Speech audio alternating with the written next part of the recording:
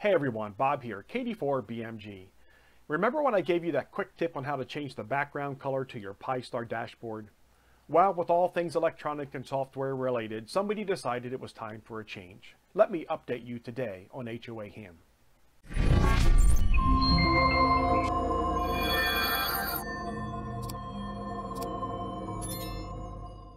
What changed had nothing to do with the Pistar digital dashboard software or firmware upgrade, but rather with the service we were using to pick the Pantone color, Pantone.com. They decided to lure us in with free services where we could go in and choose the color we like and get the color number and then just take that and put it into our dashboard. Apparently, once 10 million hams did that, they decided it was time to charge for the service. So you can no longer get the color code that you need from Pantone.com.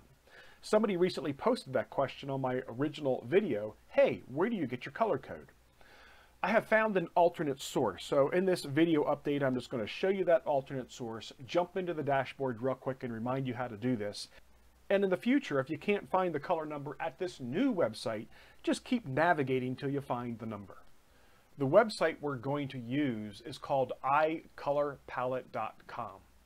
Right here's your link. And that's the home page. So let's just scroll down and see if we can find a color that we like. You already know that my dashboard is a blue color. Just to show you how this works, I'm going to go ahead and try to get one of these green colors here. All right, so I go to a place where my mouse click will actually do something, and let's see if I can find a color number. There are no numbers associated with this. Let's keep scrolling down. Here we go. See these numbers right here? I'm not sure how well they're showing up on the screen, but right here is a number sign C6C86B. That's the number. Oh, right here it is. Right in front of my face. Let's see if we can copy that number. We can copy that number.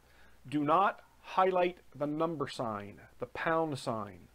Now, you can write this down on a post-it note, or you can do what I'm going to do right now.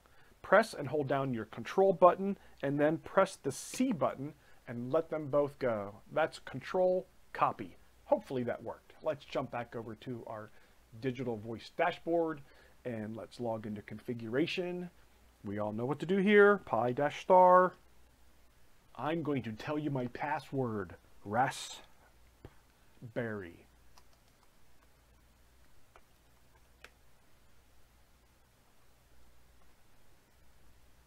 It's been a while since I did this. Let's see. I believe we go into expert and CSS tool.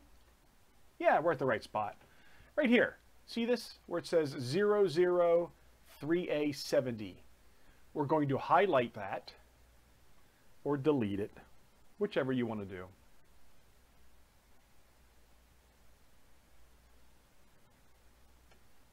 Now, we're in that cell. Press Control, hold it down, and the letter V as in Victor, and that's a paste.